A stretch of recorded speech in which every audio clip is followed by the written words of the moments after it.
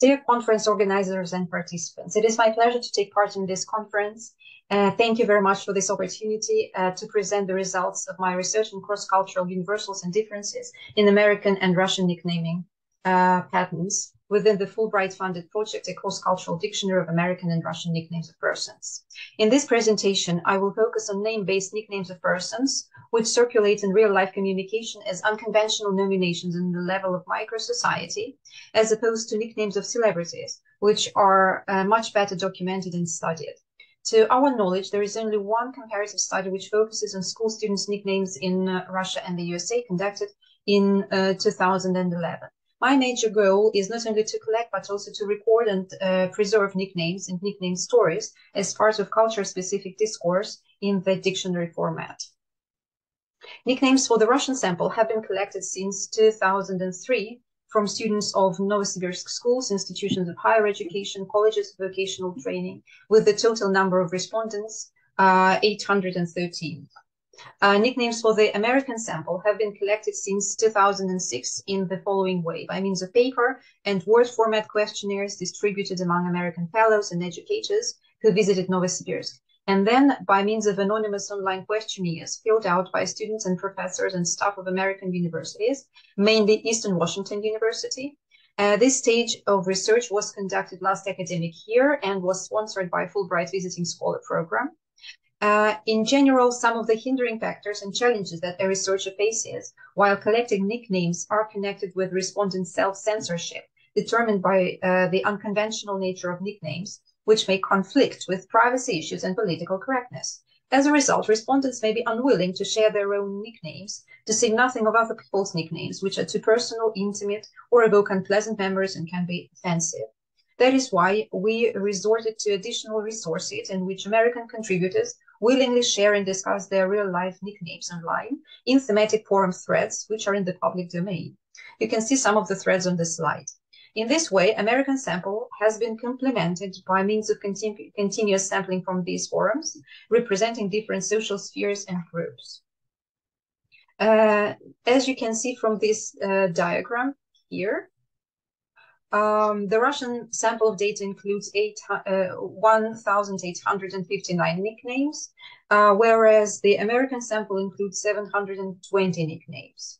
We will try to comment on some of the observations concerning major nicknaming patterns in both cultures, being aware that these results are preliminary and the numbers are unequal. In the course of analysis, the following methods were employed: distribution of nicknames into categories according to motivation patterns, quantitative comparison of major motivation patterns, and qualitative gaps and overlaps comparative analysis of nicknames based on personal names. When distributing nicknames into motivational types, we stick to the principles suggested by Nigel Warley, Jane Morgan, Christopher O'Neill, Ron Harry, and developed by Kate Poyton. According to these scholars, nicknames fall into two basic motivational types, which can occur in pure or combined form: nicknames motivated by linguistic factors, or name-based nicknames, according to Kate Poyton's terminology. And the second group, nicknames motivated by external factors, or characterizing nicknames. In our corpus, these two groups of nicknames heavily outnumber minor patterns, which you can also see on the slide. Comparative analysis of the American and Russian samples shows that in both samples, characterizing nicknames prevail over name-based nicknames. In the Russian sample, the two macro patterns are almost equal in proportion, and in the American sample, characterizing nicknames significantly prevail over name-based nicknames. In the present research, we will concentrate on name-based nicknames. When analyzing these motivational type, we'll distinguish between asemic nicknames, lacking lexical meaning, meaningful nicknames based on reviving the etymology of a proper name, and meaningful nicknames based on associations with the form of a name, rather than its etymology. The majority of name-based nicknames, as reported by the American subjects, derive from first names, whereas in the American sample, nicknames from the last names are more numerous, 68.7% as compared to 25.5%. Now let's look closer to the first name-based pattern, which is asemic nicknames. Asemic nicknames are formed by means of final clipping, for example, Vera, Vera, Ty, Tyler. Clipping and suffixation, for example, Lenchik, Lena, Nasiha, Nastya, Zinaidische, Zinaida, or Becker from Rebecca, Matthew or Mats for Matthew, and so on. The next sub-pattern here is clipping plus non-native suffix. Adding non-native suffix aims at adding some foreign flavor to a nickname. And then clipping plus reduplication, like Mimi for Misha, Jojo for Jolene, Jill for Jillian. Both in Russian and American discourse, nicknames originate as corruptions or mispronunciation of names by small children. And you can see the examples on the slide. Toik, Tolik, Momo, Moira, and so on. Then the following cases are so far found only in the Russian sample of data. Those are phonetic associations with parallel form in a foreign language, like Pedro, Piotr, or phonetic association with a foreign name, which is not a parallel form. For example, Ludwig, Ludmila. Another pattern which is found only in the Russian sample of data is reversing the spelling of the name, like Yarik, Kira, and masculinization of a feminine name, like Vikenti for Vika, Kalyan for Oля. Patterns which are found only in the American sample of data so far include abbreviation of first names. The next first name-based pattern is meaningful nicknames based on reviving etymology of the first name. So, for example, Stone for Peter, Fluffy for Julia, or Pebbles for Rocky, Olive for Olivia, and so on. Complete overlap is observed in case of the name Regina, when both in Russian and American sample, it produces the nickname, similar nickname, based on the etymology of this name, Queen from Latin. Then next, the third group within first name-based patterns is meaningful nicknames based on false etymology of phonetic and collocational associations. And the first subgroup here is Peronomasia, based on phonetic similarity. And it represents cases of false etymology, like, for example, Ulidka nickname is based on the first name Lida plus the appellative Ulitka, which means snail, or in the American sample, Spam, phonetically associated with Samantha, useless for Ulysses, and so on. The next popular group in both samples is rhyme, and some of the examples are Chipolina for Polina, Sonchik, Konchik, Svetka, Krevetka, Irunka, Mirun, or Borka the Orca, Claire Bear, Neil Banana Peel, Betsy Wetsy, Pearly Whirly, Zackers Nutcrackers. And one more pattern which is common in both samples. This is the category of collocationally derived nicknames. For example, in the Russian sample, it's the nickname Potap, which has derived from the first name Michael by means of chain associations with the name of a bear in the Russian folklore, which is Mikhail Potapych. And then the patronym was shortened and the nickname Potap emerged.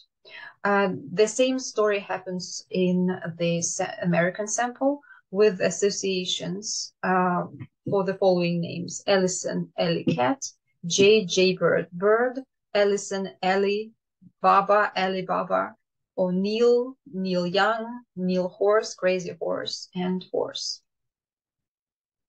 Then one more unique category which is found in the Russian sample is based on false analogy between Cyrillic letters which are read as Latin. Thus, the Russian hypochoristic name Rita is read as Puma, referring to a famous brand. Then the next group that we're going to talk about is last name based nicknames. And in this case, in the Russian sample, they significantly outnumber those that are used in that are recorded in the US sample. So within the SMIC nicknames, we again observe final clippings from the names which are derived from first names. Final clippings from the last names with non-transparent etymology. Next, meaningful nicknames with revived etymology. Mostly we find examples in the Russian sample. They are very popular there. In the US sample, we so far have found only one example with Highlander from the last name Highland. Then the next sub-pattern is connected with meaningful nicknames semantically related to the etymology of the last name by means of hyponymy. Kirieshka Sukhareva. Kirieshki is a brand of Russian spicy rice croutons, and so Sukhar is a stale bread or crouton. Thematic relations. Berkut, meaning golden eagle, is associated with the meaning of the last name Sokolov, which means eagle. Antonymy, old blood for young blood. Metonymy, I'm called cook because my last name is kitchen. Cookie or cookbook for the person with the last name cook. Then the third group here is meaningful nicknames, which are based on phonetic associations and collocational associations with no regard to etymology of last names. So here we find, again, cases of false etymology. For example, Borsh for a person with the last name Barasheva, Hercules for a person with the last name Gerasimova, Coca-Cola for a person with the last name Kalamysova, and so on. And in the American, some of the examples from the American sample, Rocky for Rockbauer, Hamster for Hamilton, Hodgepodge, Hopscotch, etc. for a person with the last name Hodgeberg, Mrs. Dunn for Mrs. Dunn, Abernathy for a person with the last name Abernathy. Colloquial associations is another group of meaningful nicknames with no regard to etymology. And these associations refer to culturally informed objects. While they are more popular in the American sample, in the Russian sample, there are very, very few examples, and they are here on the slide. The name Samarin produces the nickname Samara Gorodok, which alludes to the famous Russian folk song. The same with the last name Christoforova, which is associated with Columbus. In American sample, there are more examples associated with famous people like Leroy Kelly or Woody Boyd or Michael Jackson or Rocky and Bullwinkle or Fig Newton. Then also within this group, we find examples of last name transformation plus rhyme in the Russian sample. And in the US sample, we find colloquial associations on the linguistic level, like Tom Trash Ken type of nickname, or Kazarian section, alluding to Caesarean section. Thus, on this slide, you can see quantitative data concerning minor name-based patterns, which include culturally specific anthroponymic phenomena as their components, patronyms in Russian and middle names in English. So culture-specific categories in the American sample include nickname patterns based on a middle name, which is a rare phenomenon in the Russian culture. Formation patterns here are the same as in first name-based nicknames: clipping, reduplication, abbreviation. Culture-specific categories in the Russian sample include nickname patterns based on a patronym, which is the obligatory component of the Russian three-part personal name passport formula: first name plus patronym plus last name. In everyday oral discourse, a patronym in postposition to the first name is used as a form of address in formal situations. This is a universal way of addressing teachers and professors, doctors, and any adult citizens in formal discourse. Sometimes only a patronym is used to highlight informality and respect at the same time, but not among students and teachers. That is why nicknames based on patterns involving patronyms are mostly found in school discourse, bearing in connotation. Thus, summing up the results of our analysis, we may come to the following conclusions. Significant quantitative differences in the ratio of given name-based nicknames to last name-based nicknames in both databases, with given name-based nicknames predominant in the American sample and last name-based nicknames prevailing in the Russian sample. There can be at least the following reasons to that. Hypochoristic forms are generally not categorized as nicknames in the Russian culture and thus excluded from the analysis. Conventionality and low variability of first names which are in circulation in Russia. Despite the fact that personal name stock includes 3,000 names, only a small proportion of them is actually chosen by parents. Fashion on certain names is also a factor which results in a number of namesakes coexisting in the same community. That is why nickname givers resort to last names as a more varied source. Unlike the Russian first name stock, which is mostly traditional and conventional, American given names are more numerous and varied and includes at least 3 times as many nominations as the Russian one.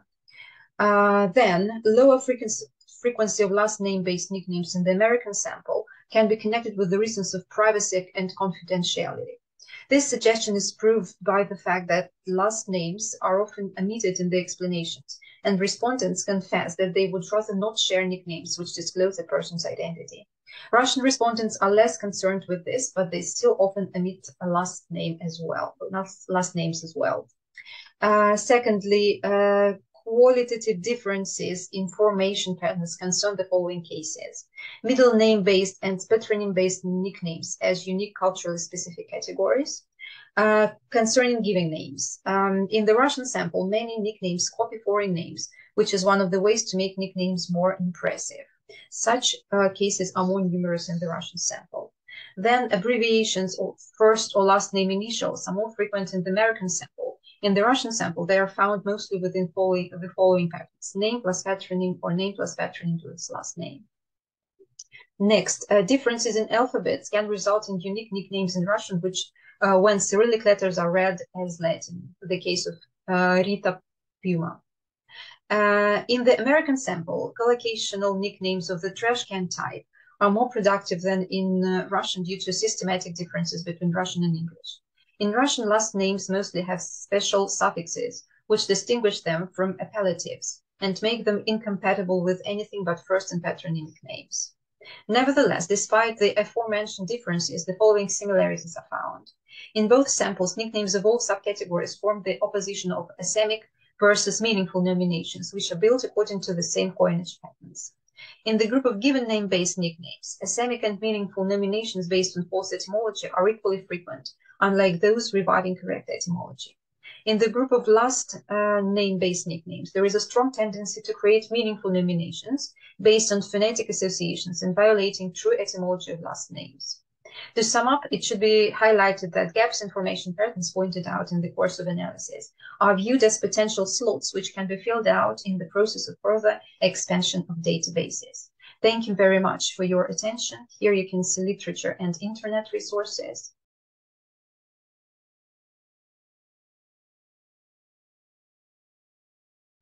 And I will be happy to hear your questions and comments.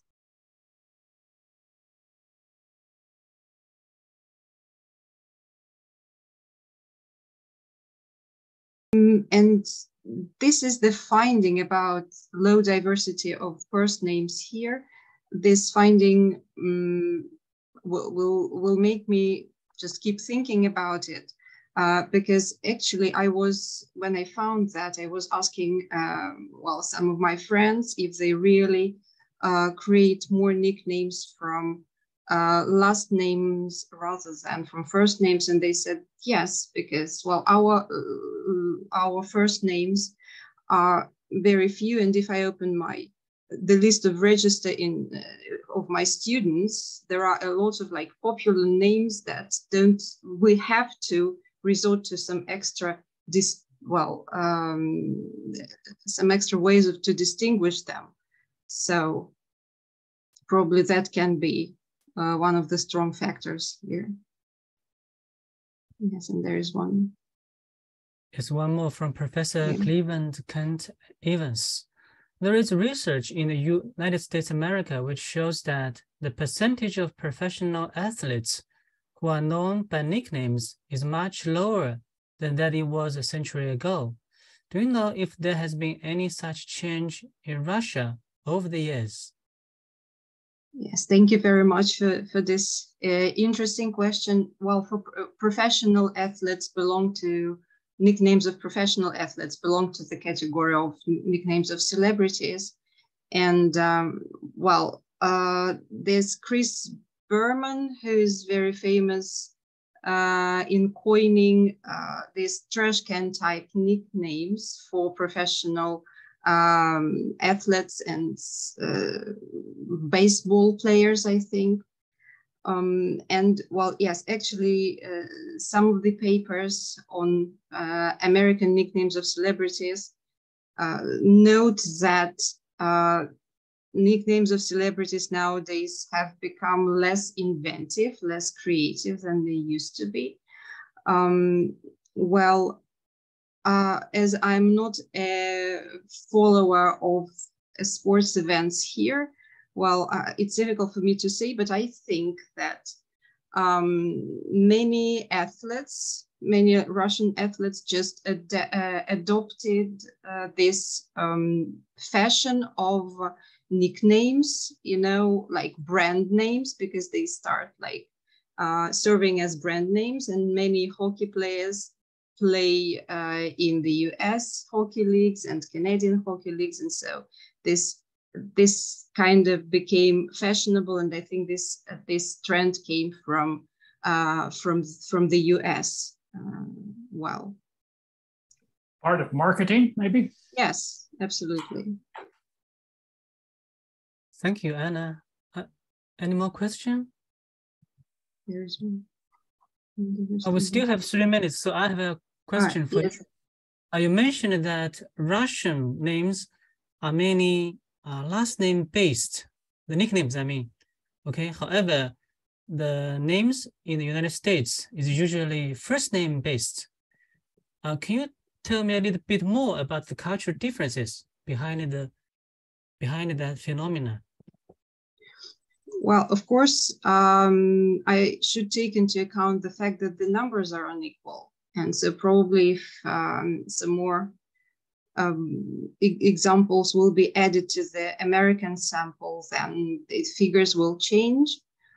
But nevertheless, as I tried to explain this, I think judging by the number of given names in the US corpus, they outnumber the Russian ones, and they are more varied. And from my own experience, I can say that. I would say there are fewer maybe namesakes. Of course, it's unavoidable to have a namesake, but anyway, I feel like American parents try to be more creative in this than the Russian ones. However, in Russia, it also happens, and many parents try to give their children some innovative names, but they should be compatible with a patronymic. And sometimes the patronymic sounds traditional, and the first name sounds, quite posh, and it doesn't match the patronymic, and it creates a humorous, a humorous effect. But anyway, some of the parents do that here. And another thing is, as I said, political correctness. A name is a more general thing in comparison with the last name. The last name identifies a person more specifically, and so it's just, I think, a matter of identification and privacy matters. Okay, so thank you very much. Yeah. I see that there is one question from Alexa Prince. Is name diversity in Russia increasing? on the one hand, in general, the number of nicknames in Russia since 2000 has been decreasing in terms of the number.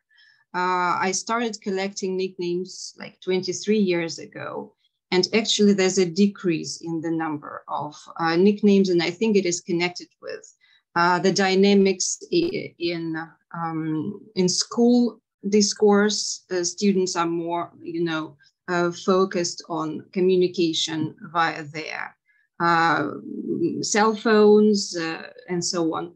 Well, and so that's the dynamics. That's the tendency here.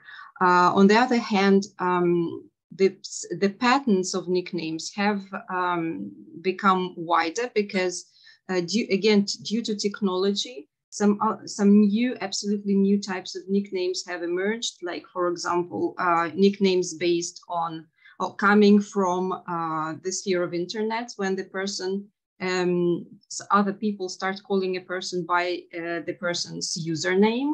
And another interesting example is when we type in our mobile phones the name of the person. So there's a mistake, and the person is recorded in our address book with a spelling mistake. And this sounds funny, and this produces this special new type of nicknames as well, which is a variation of corruption of personal names anyway, but still.